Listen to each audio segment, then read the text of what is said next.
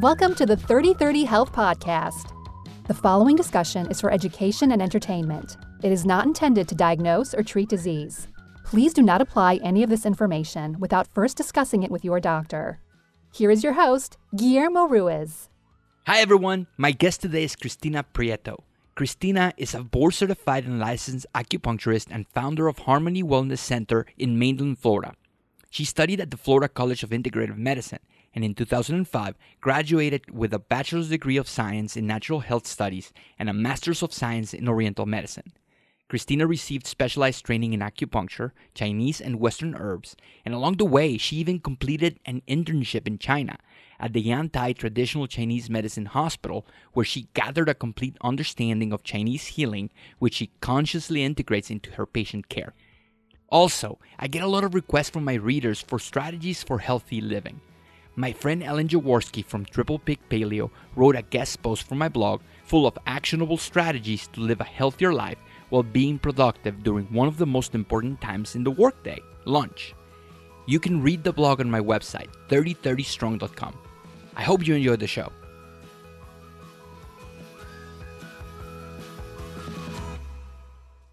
Hello everyone, I'm here with Christina. How are you? I am wonderful. Thank you for having me. So I've interviewed pretty big people. Like I have had Rob Wolf and I've had Dr. Alan Christensen, and you are the most elusive interview in the history of my podcast because you're a world traveler, you have a busy practice, and it's so hard to pin you down. But finally, I think that the alignment of the sun and the moon casting a shadow over the United States helped this happen. How funny. You finally pinned me down, pun intended. Yeah, exactly. So Christina and Terry, Terry is like one of my dear friends from Orlando. And I love interviewing, the people that form me because I stand on the shoulders of giants. And I remember being in the hospital, and Terry was working in the hospital with me, and we would geek out on natural medicine in the middle of the allopathic sea. And he really pushed me into filling out those applications for naturopathic medical school. And he really encouraged me to say, just fuck it. Everything is going to be okay. Follow your passion. And I am so happy to have people like you guys that really encourage me to really go and pursue this natural medicine. So I want to tell my listeners your story. What is your hero story? How do you go from being Christina to being the yogi and an awesome world traveler and a healer? Oh, goodness. Well, let's cut back to 2002, which is where I met Terry, was in acupuncture school. And way back, I thought I was going into the nursing scene. I said, okay, I knew I always wanted to be in the healthcare industry. I knew I wanted to help people, and that was just the most sensible way of doing it. I'll go to nursing school, maybe move on to nurse practitioner, and keep going from there. And so, long story short, I started my degree in pre-nursing, and my mom is a respiratory therapist. So I grew up with a parent in the Western medicine industry. And of course, I always looked up to her. But my mom was that mom that would, instead of taking us to the doctor, she'd give us handfuls of echinacea and vitamin C and uña de gato and all kinds of stuff. So I think I grew up with both influences, the Western and the Eastern. And so it took probably one or two trips to the hospital during clinicals to realize that nursing was just not going to be what I was, built for. I think more than anything, I got frustrated with the system. I would see people in very, very, very ill conditions, and they were hooked up to, machines, and there was chemical drips, and I just thought to myself, what are these guys going to do when they get out? And how do they not end up here again? and what caused them to be here in the first place. So I went back to my dorm room. I must have been 20 years old. And I started researching natural healthcare careers, industries, options. And at the end of the day, acupuncture was like the thing. Chinese medicine was the thing that really just shook me to my core. It made sense to me. And with little to no apprehension, I moved to Orlando Where and from? I started, well, from South Florida. So not too far. I had lived in Tallahassee, which is where I was studying. And I moved to Orlando by myself and started acupuncture school. And I tell my patients all the time, I said, it's the best decision I ever made. And being part of the hero's journey is that it's one of those decisions where when you announce it, people say, what is that? And like, what are you going to do when you get out? And what do you mean? And what kind of school is this? And so I just had to push through a lot of, the questions and people's judgments and things like that. And this was back when acupuncture was not in the mainstream at all. I'll never forget being in school and Oprah was going to have acupuncture on her show, and we all got together and tuned in because awesome. it was unheard of to see or hear of Chinese medicine in the mainstream. It was very, very, unusual. So for my listeners out there, let's divide what traditional Chinese medicine is, TCM.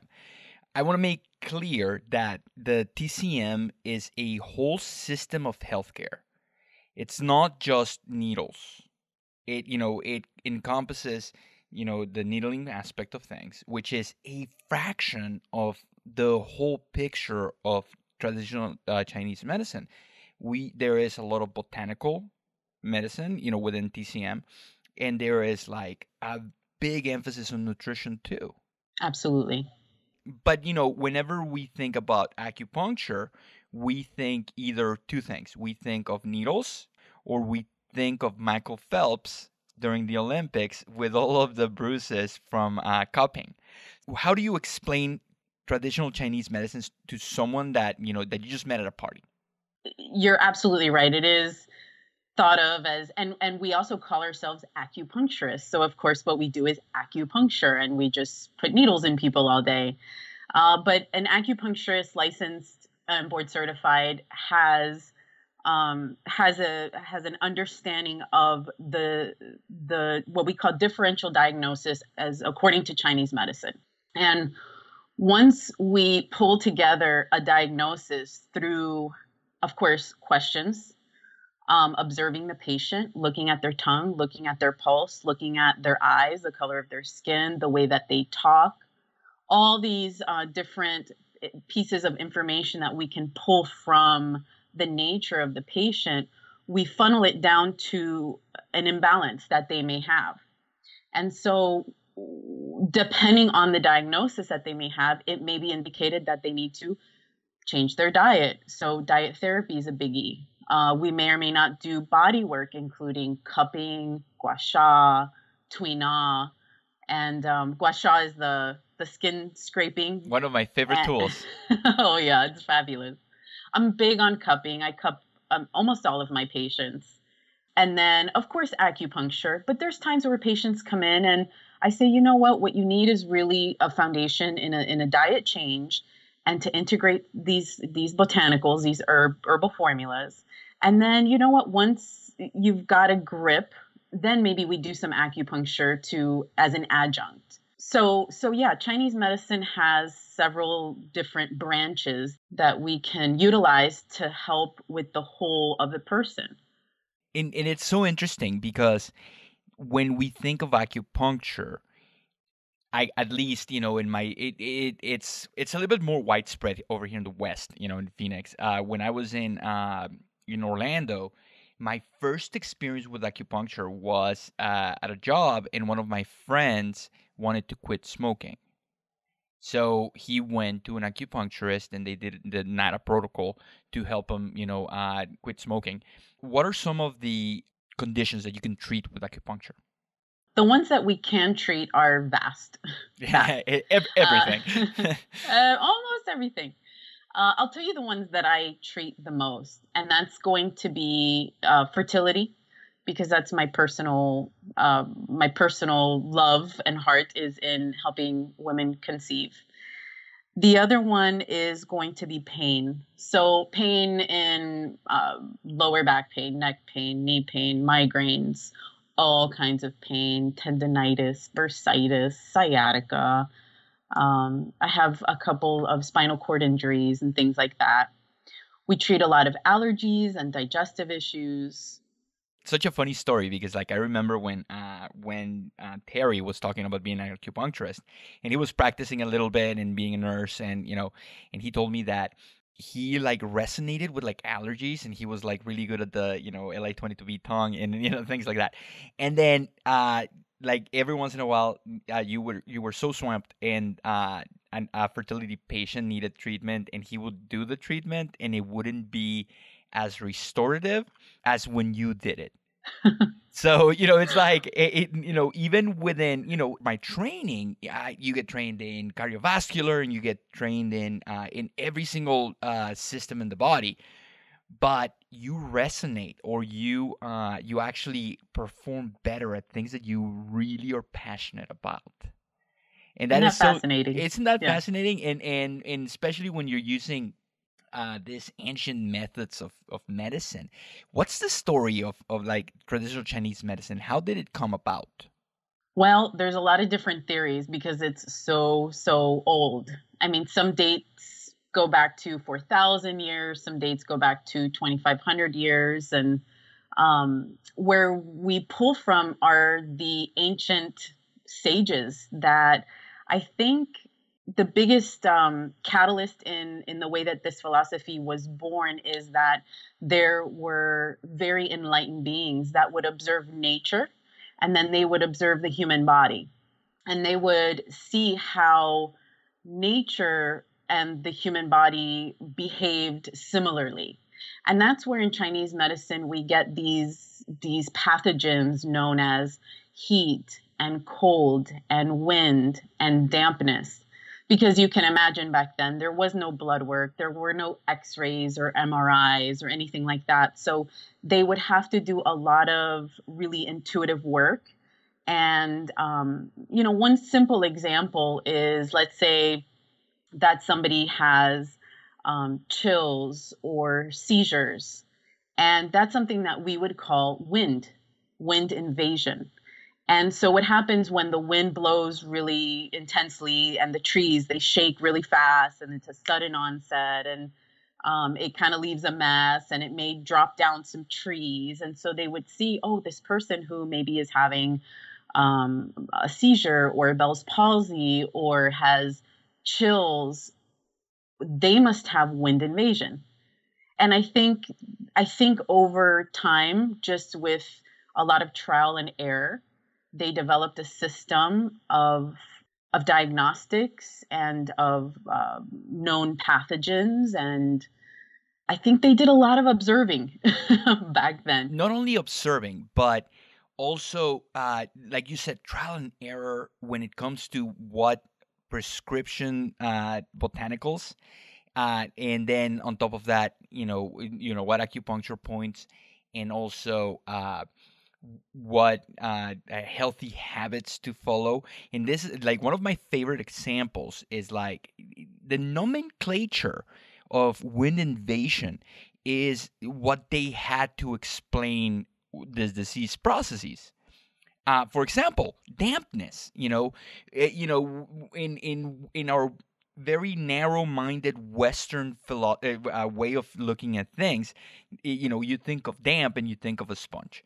But in traditional Chinese medicine, okay, they talk about dampness and you talk about phlegm, and how eating a sugary diet or a cold diet, that doesn't provide any heat, can take you to this dampness path.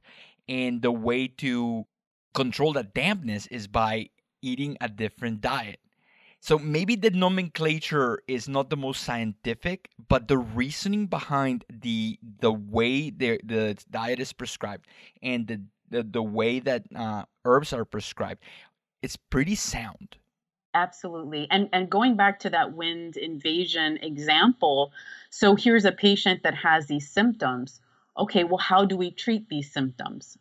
Perhaps some root botanicals, some things that don't move when the wind blows. Let's find a plant that is very stable when there's a storm and see what we can use for teas or tinctures from that particular plant. Or somebody that has blood deficiencies, which what we would maybe call anemia, B12 deficiency. Let's choose some foods that look like blood. Now beets have tons of iron, and it looks like a little uterus, and so and it goes on and on. So we don't really look at macros and grams of sugar or things like that. It really is the most basic of explanations, and all the sciencey stuff has come about recently.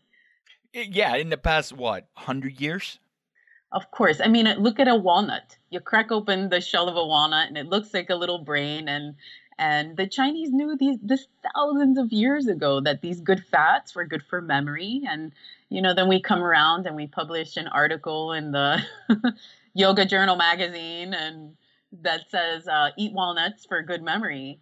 But this is something that they knew thousands of years ago just through the observation of nature and how it relates to the human anatomy, the human body, the human behaviors. And so you finish your acupuncture training and then you decided to travel the world. Well, that not without building a practice first. Because see, in order to travel, you got to have, some funds and some stability. And so when I graduated from school, I started a practice, but I didn't start traveling quite at the beginning. Now, was that always like the dream? Absolutely. So, I just graduated from naturopathic medical school, and a lot of people within naturopathic in any healthcare system, that's like the dream. You have this like drive not only to help your community, but go around the world and help everyone. What is the recipe? How were you able to achieve this? I think looking back, I started a practice, with bells and rockets under my feet, and I just went 1,000% full force. I was the person at the festivals with the table set up to educate people and going to corporate events and I just really got myself out there fast. In fact, I had a space rented at a chiropractor's office before I even graduated, because I said, as soon as I get my license, this is it. And so the rest is history. I really gave it my all. Little by little, I grew my practice. And eventually, several years, I think maybe 5 years into my practice, the intention was always to have a practice that I could pluck myself out of, and it would be like a well-oiled machine, and it would keep going, even if I was not in the mix. And with that intention, I made sure that I had incredible staff, which I'm so lucky that I do.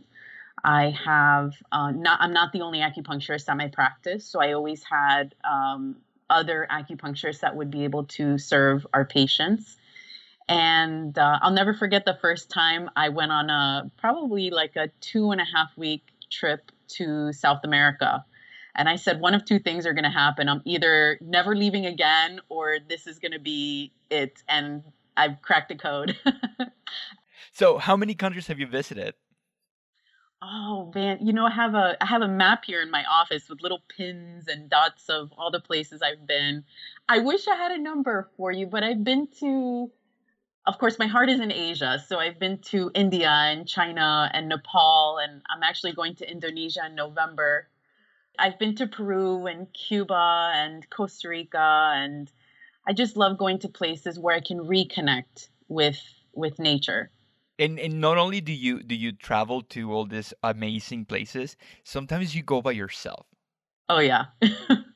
Because, and I'll tell you why, there is nothing more fulfilling to my spirit and my heart than to be in the middle of nowhere with just my backpack and little to no connection to, technology and things like that. Because when I am home and I am at my practice, it is 100% service, and I'm really present. My intention is to always be 100% present with my patients.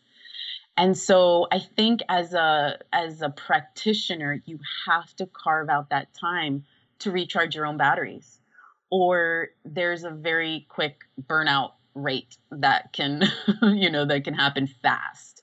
And I've tiptoed into those little corners where I think to myself, I really need to self-care. And for me, it's going to a very, very far away place for a substantial amount of time. So tell me, why do you love Asia so much?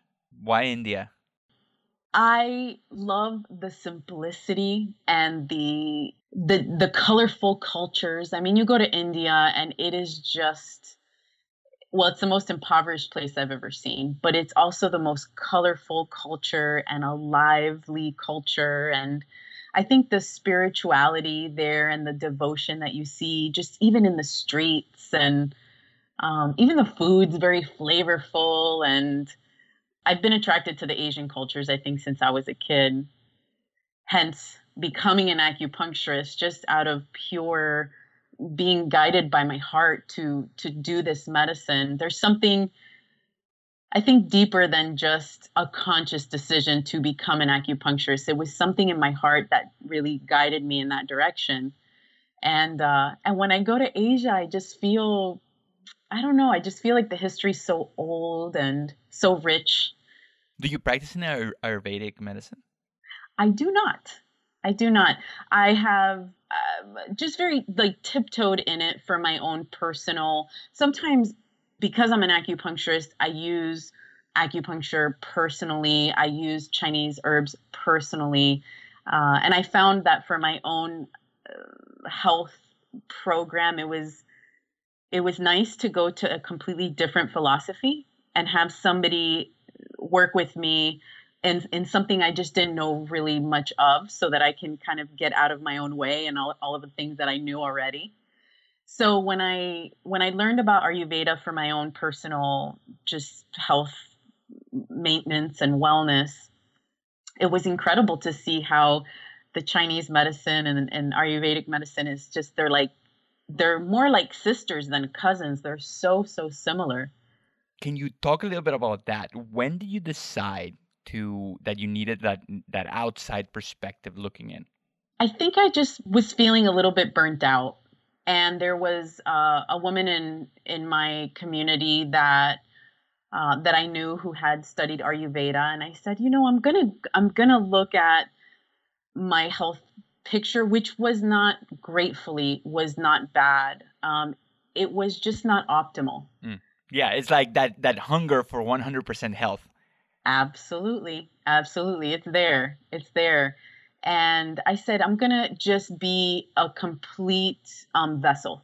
And I'm going to show up and I'm going to do what they tell me, and I'm going to let them assess me. And it's almost like talking in a different language rather than in my own language where I can get in my own way. So, it was very fruitful. That was a stage in my life that I went through. And through that, I learned, a little bit about Ayurvedic, but nothing that I integrate into my practice at all. I'm very much try to stick to the traditional Chinese medicine philosophies. And where does the yoga come in? Oh, that's just I'm just such a yoga junkie. When you started your yoga adventures, was this before acupuncture school? No, I finished acupuncture school, started a practice, and started working out with a personal trainer who is now a really great friend of mine. She took me to my first yoga class, and I Went into the studio and the teacher said, okay, well, you can pay after class and just go in and lay down your mat. And I took the class, and it was probably one of the hardest things I'd ever done physically. And I finished the class and I went to pay, and I said, I would like a 10-pack, please, because I felt something shifting in my body that I knew that I needed in my life. And that's the addiction was born. I mean, instant addiction to a yoga practice, and it's been what has carried me through. I mean, I just don't know where I'd be without my yoga practice. Can yoga be like restorative? It's like I'm trying to compare it to like CrossFit. CrossFit just breaks you down. Uh, of course, there is a chance to build muscle, but if you do it wrong, it can be pretty damaging. Uh, what are the benefits of yoga, and should everyone do yoga? I think yoga in the West is this catch-all term for a lot of different possibilities. You could have very restorative yoga where you don't even break a sweat. It's just mostly breathing and doing a few postures. And then you have this other extreme with the hot power flow that is very intense and a lot of movement, and you leave there drenched. So I think that the different styles of yoga can suit different people in their own way. It's one of the exercises that I have found that really truly doesn't steal from you. It doesn't break apart your tissues and need, for rebuild in order to have it rebuilt. It doesn't wear and tear on the joints. It is generally, one does not leave a yoga class exhausted and drained, and you feel invigorated. You feel like your body is open and free and oxygenated. There's, yoga can serve, I think, different people in different ways. Do you think that we've messed up yoga, like us Westerners? Do you think that we've taken it too far? Yeah. a short little snippet of my career is that I did get certified to become a yoga teacher. And so I became a yoga teacher and I started teaching yoga, and I opened up a yoga studio, and it was an extension of the wellness center that I have here where I practice acupuncture. And I ran a yoga studio for almost 4 years, in which in that third and a half year, I went to India. And I go to India and I realize that the business of yoga just isn't what I wanted to be doing. It just felt like a really bad version of the tradition of yoga, was to have this sense of a yoga studio and to take, payment and to have music and all this fancy business with it. And the Instagram page for the yoga, where really this practice is an internal experience and a sacred experience. And we really, in the West, have, the fancy clothes and the pretty mats, and it's okay. I still go to yoga studios and I still have fun doing yoga. But the things you're seeing now with these, let's say yoga at the brewing, at the beer companies where you do yoga and then you have beer, or, things like that are just, I think, sort of diluting the sacredness of the practice and the health benefits of the practice. And we leave out the good stuff. We leave out the breath work. We leave out the chanting. We leave out, a lot of the meditation aspects of a yoga practice. It's like we are so uncomfortable with those practices, especially like meditation and in breathing, and that it's easier just to cut them out and add in a level of stress, like making it hot or having this unbelievable positions, and trying to get to those positions as fast as possible because now you can do a handstand or whatever.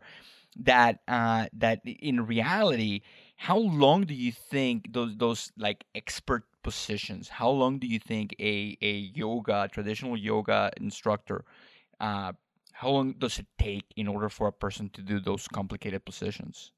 Well, back to how we treat yoga in the West, I think how we do anything is how we do everything. Yeah, And you're and you're exactly. absolutely right. Let's take a healthy cultural thing and make it Western and dilute it. And my teachers taught me that you are a beginner for the first 10 years of your yoga practice.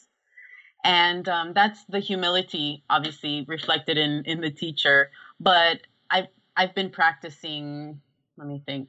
2006, so almost 10 years, or 11 years actually.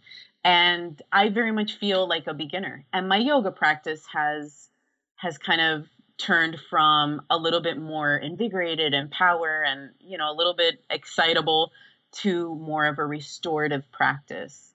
And to say that there's a level to achieve, for example, for a yoga teacher to achieve a certain posture, to achieve a certain form is kind of impossible because we're all on our own personal journey. Whether you're taking it slow or whether you're taking it fast, it's still your own personal experience. It like reminds me of like the movie The Karate Kid, where Right. the bad dudes are like getting belts and they are breaking boards, and then Daniel San is waxing a car, and he doesn't understand the reasoning behind it. Spoiler alert, it's it lets him beat the bad guy, because it's all about the process. It's about the fundamentals. And it's silly that we have this Western expectation of grading or rungs or like levels that we have to achieve, and we are not doing anything for the journey. We're doing things for the destination. And yes, the destination is awesome, but how did you get there? And what made you prepared to achieve that destination? And if we look, we can look at anything like that. We can look at health, and yeah, sure, you want to get healthy, but how have you grown as a human being from eating like a shitty diet and then understanding the physiology or the tradition or the evidence or the spiritual nature of why we eat this way, and having that knowledge and being able to apply this knowledge when someone asks you, how come you're not eating pizza, dude? And being able to answer, not because, oh, I read a book or I read a post on Facebook that told me not to eat pizza. No, you have an understanding. And it's like Zen to be able to have that journey where like habits that truly stick are going to be the ones that really have an impact in your life, not just oh, I went to 12 different sessions and I went to the 1 hour seminar and now I have a certificate. Right. One of my favorite yoga teachers, his name is Max Strom. He says, yoga is not about getting your foot behind your head. It's about all the things you learn while trying. It's like, it's a process and it's a journey, and it's much like acupuncture or a healing, process. Being sick to healthy, it is a journey, and you learn so much along the way. And maybe you're not to the point where you're 25 again or you have that level of energy, but you're working towards that, and all of the things you learn along the way are invaluable. And to take it back to traditional Chinese medicine, and I like to make this assertion or make sure that people understand that the power is not on the needle. It's not about putting 50 or 80 needles in your body and that's what's going to heal you. It's about the whole system. It's about your understanding of your physiology and your understanding of how to balance and the understanding of like everything that has actions. Like for example, in traditional Chinese medicine, we were talking about the importance of drinking pure water and breathing pure air. And now it's like, this is like 2,500 years ago, or 4,000 years ago, that they were talking about this stuff. And now we talk about it like it's like the newest thing. You got to learn how to breathe. Dude, the Chinese have been doing this for so long. Right. And the yogis. And the yogis too, yeah. In any system of medicine, any system of traditional medicine has a couple of things. They all have a couple of things in common. They have meditation, whether it's like in the form of prayer or in the form of meditation, or yoga or walking or whatever. Qigong. They have fasting. How many cultures, in the Indian culture, there's fasting. Even in Christianity, there is fasting. And now you look at a journal and they talk about like the benefits of ketones in your brain. You can look at any religious text and they talk about how having this fasting gave you more clarity. So it's so ingrained in our DNA to have these practices, whether it's fasting, whether it's like stretching, whether it's having a healthy diet. All of this is part of being a healthy human. And to think that we can somehow hack it or shortcut it, or by paying a subscription or by not putting in the time, it's kind of silly. I couldn't agree more. And I think the difference with these ancient thought forms and philosophies is that they didn't have all of the choices that we have. Eating healthy was the norm because they didn't have processed food and this industrialized, fast food drive-throughs and things like that. Meditation maybe was a little bit easier to achieve when you didn't have these high demand jobs and these desk jobs where your energy is drained and you have no connection to the outside world. There's so much that we have to undo as in the way that we live this life nowadays. Whereas for, let's say, back when, it was just part of their normal living conditions. It's hard to meditate when Game of Thrones is on.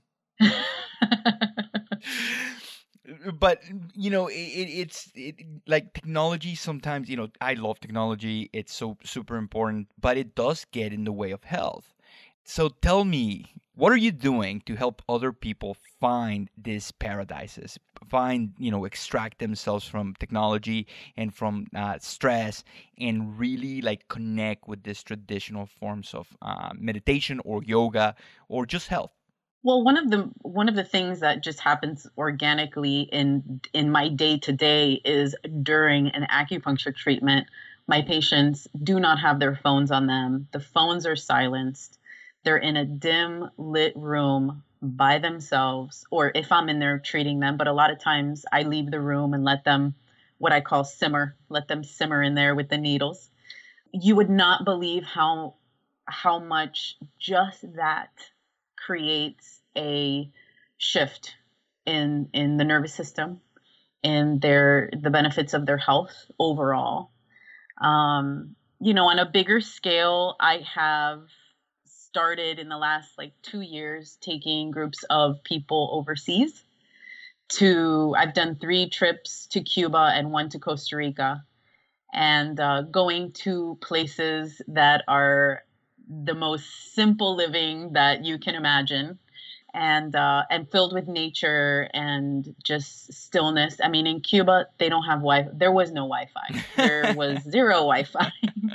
If you wanted to meet somebody for dinner, you'd have to meet at the lamppost at 6 o'clock and hope that you both made it there. It was very, very old school, which is refreshing. It's so, so refreshing to go back to looking each other in the face and being present with one another over a meal.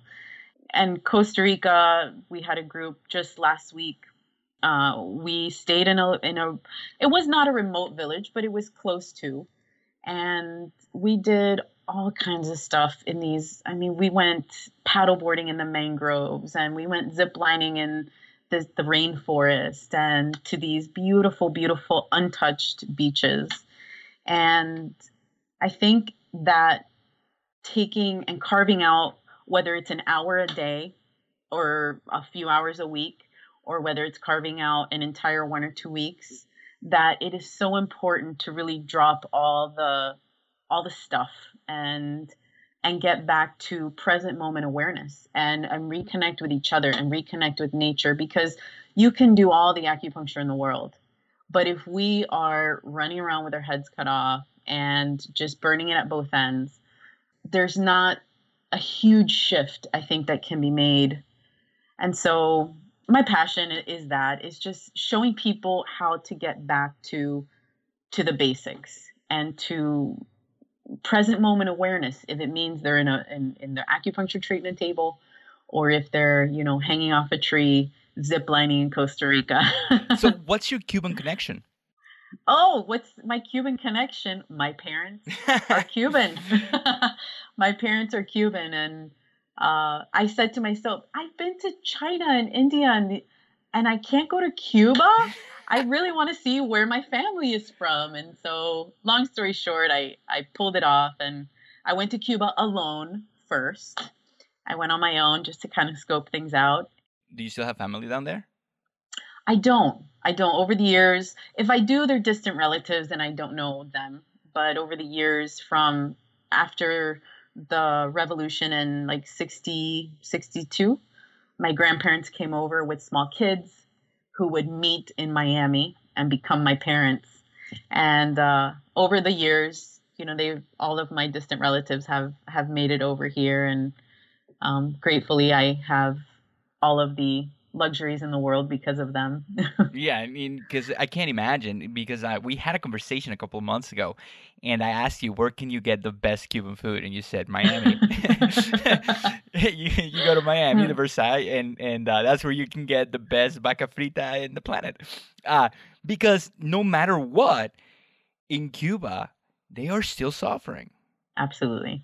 I think I feel bad saying they're suffering, because Cuban people are the most resourceful individuals in the planet.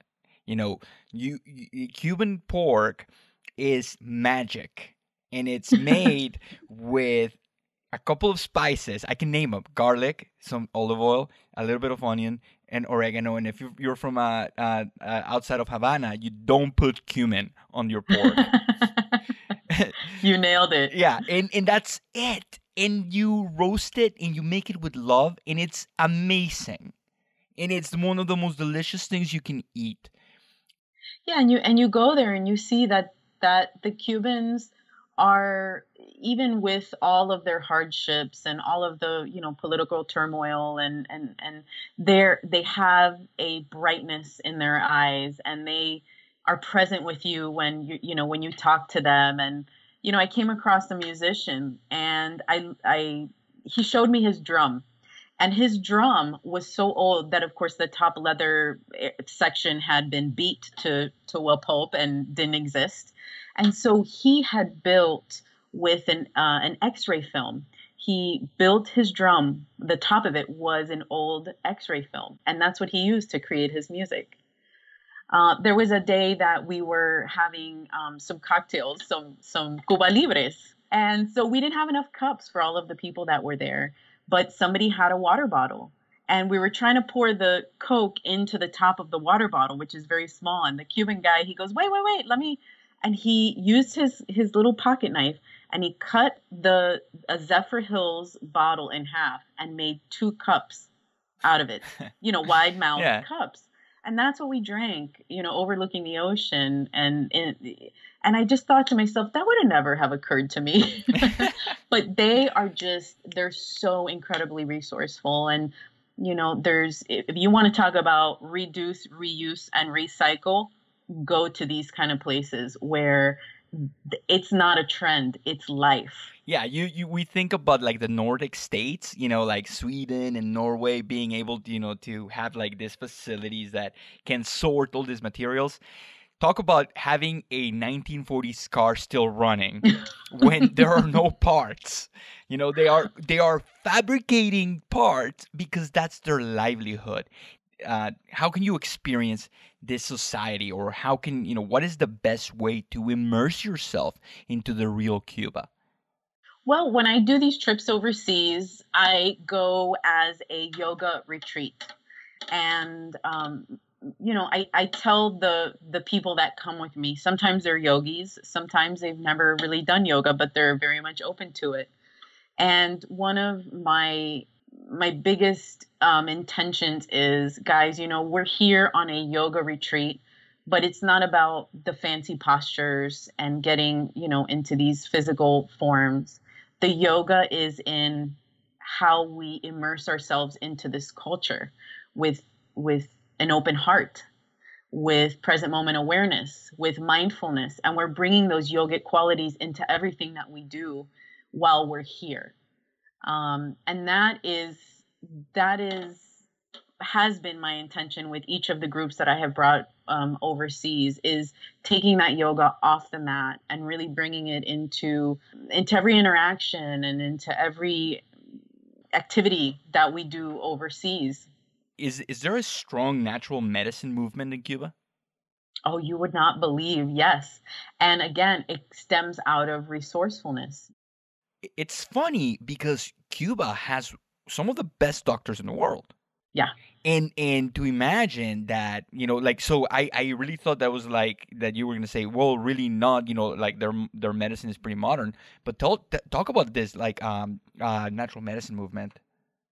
Well, what is kind of sad is that, yes, they do have incredible education and they are known to have some of the best doctors in the world, but still a lot of the Cuban people cannot get medical care out of since the medical care is socialized. Sometimes you have to wait months to see a doctor. And there were times where there was no access, like right after the revolution, there was just no access to medical care. They had, actually, was it in the 90s where the crash of the Soviet Union just kind of did away with all of their resources? And that was a time where my yoga teacher in Cuba, he shares this with me. He said that that's when yoga and natural medicine became very, very popular, because people had to take their own health into their own hands, and alternative medicine became very popular, and yoga specifically. Really? What about like herbal medicine? Is there a tradition of herbal medicine, or have you not experienced that? I did not get to experience the medicinal aspect of like herbal medicine. I did tour a lot of farms and we went out into the countryside, where what you see is a lot of herbal, like herbs, plant herbs, and like noni fruit and all kinds of high antioxidant fruits and vegetables that are grown completely 100% organic. They're so unbelievable with their farming. Out of necessity, they just didn't have access to chemicals, so they had to figure it out. And they're known globally for their farming methods and techniques, and organic and sustainable farming specifically. Because it's an island. It's an island, and they had to make do. Do you see a lot of similarities between Cuba and India?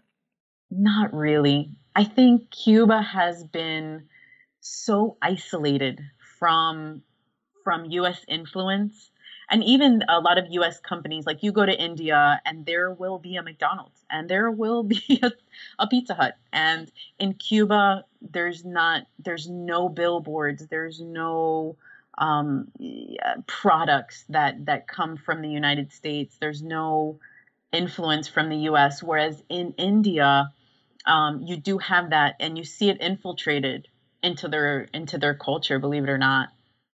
I can't imagine like the juxtaposition of like seeing like this temples and this, all of this, people that have been doing this traditional stuff for thousands and thousands of years, and then iPhones. Like I can't imagine. Like I bet that's insane.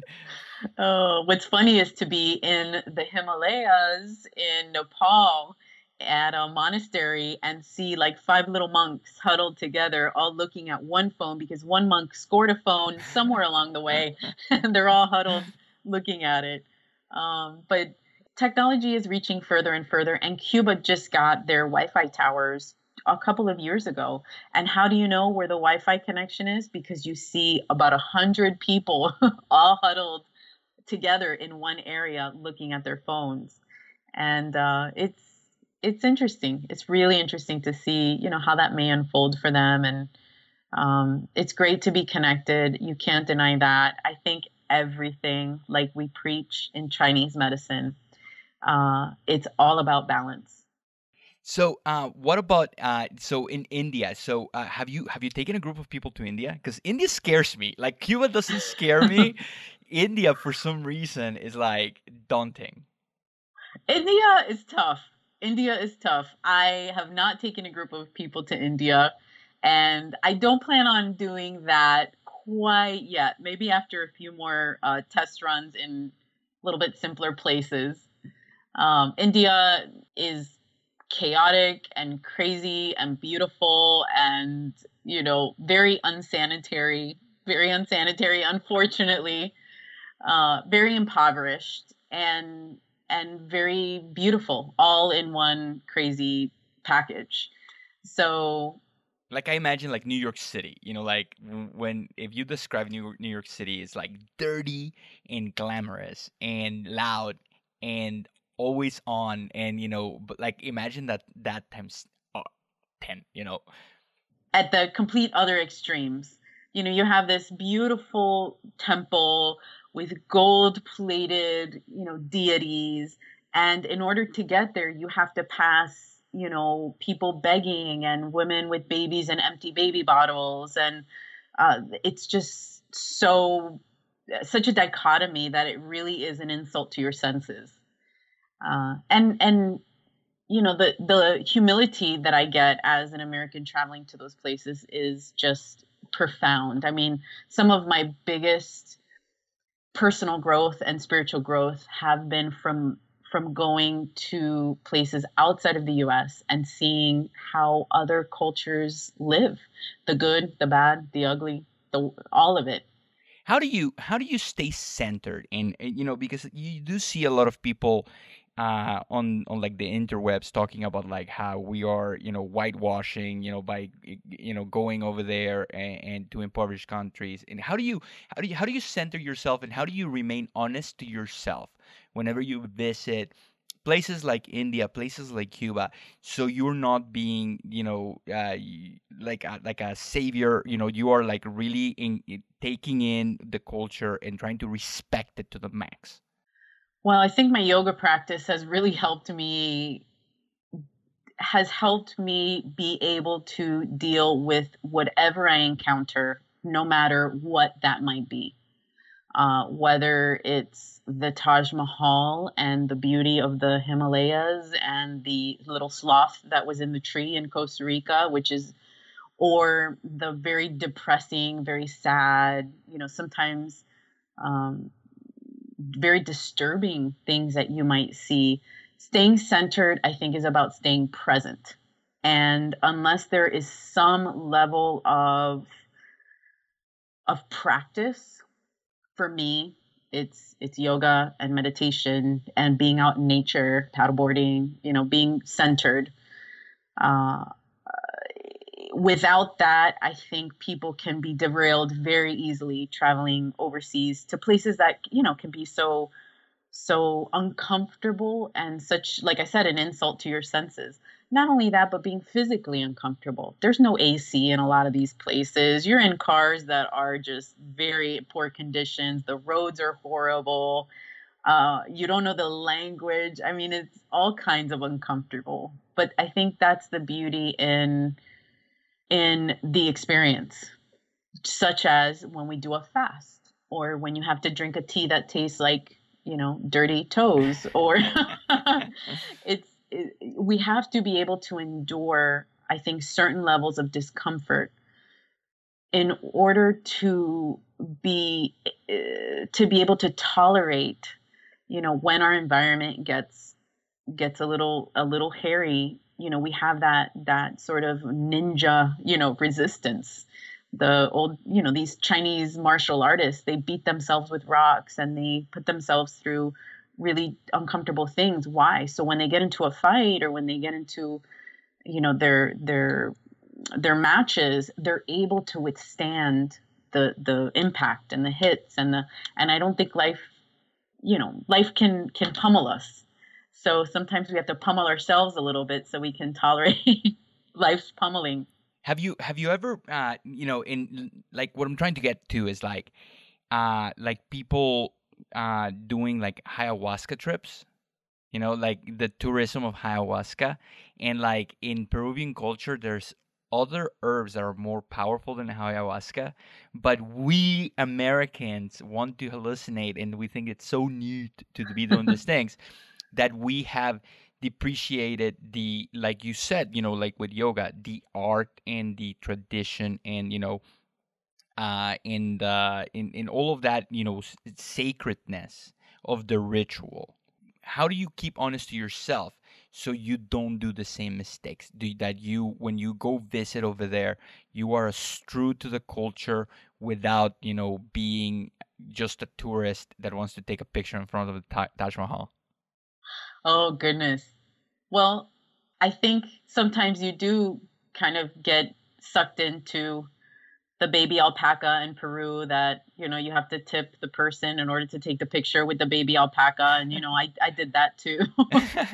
I think education is probably your biggest resource against being sucked into being too much of a tourist and not enough of a traveler. And that's something that I always try to work on is how can I be here as an observer, as honest to myself as I can be, not being so much of a tourist, but more of a traveler. And I think there's a big difference.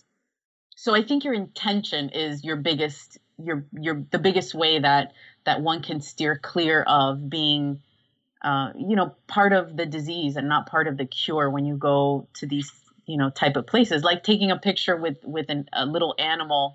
The alpaca wasn't drugged, but sometimes they drug these like little, baby tigers and stuff. And so, you try not to participate in things that are not really high vibe. And Yeah, because a lot of times, like we like to do all these trips or these adventures, and more and more, I'm noticing that it's like going to the concert just for the T-shirt, so you can say that you were there, rather than enjoying the experience of sharing the sounds that your favorite artist is making on stage, and being able to maintain that clarity, when your senses are being assaulted.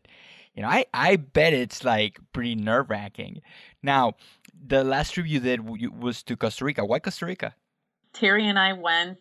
We had hit 10 years, believe it or not, together in December. And I had been following on social media a couple that moved to Costa Rica. They were American. They moved to Costa Rica and they built a beautiful, beautiful lodge named Manoas over there with villas and these beautiful glamping tents overlooking the rainforest.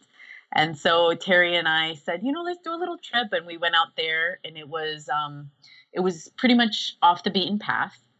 And we just fell madly in love with the place. And so the entire time I was there, I had a little stray eye checking out some spots for a yoga retreat. And when I came back, I built a retreat, and luckily I filled it, and we stayed on this beautiful property and had like daily excursions and did yoga every day and stayed in the rainforest with, just the howler monkeys and the beautiful birds and just a full immersion, and using the local Costa Rican, companies that took us on these excursions, local tour guides.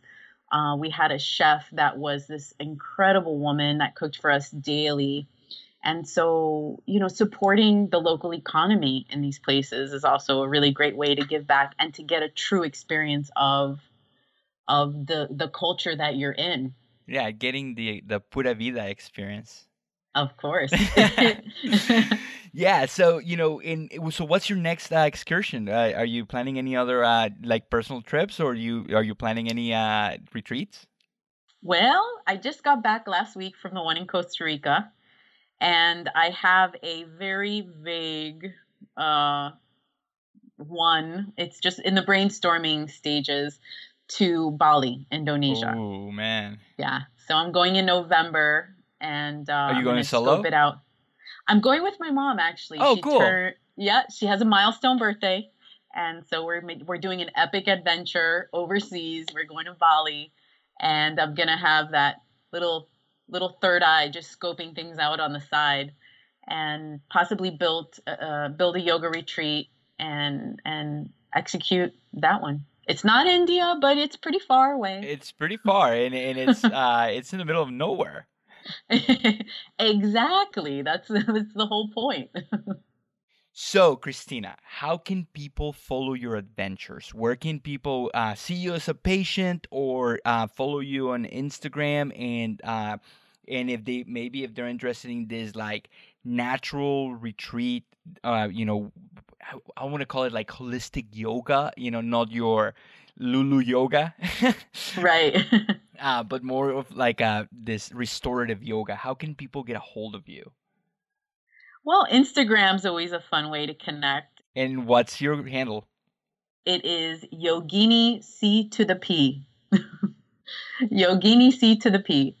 And my website is harmonywellnesscenter.com. And of course, I'm on Facebook under Christina Prieto. I'm gonna have all of these websites and handles and all of that stuff on the show notes for this show. And like I've been following you, like as friends, and like super jelly of all the stuff that you do, because it really takes balls, like because from the moment that I've met you, you've always been on the go doing what you want to do.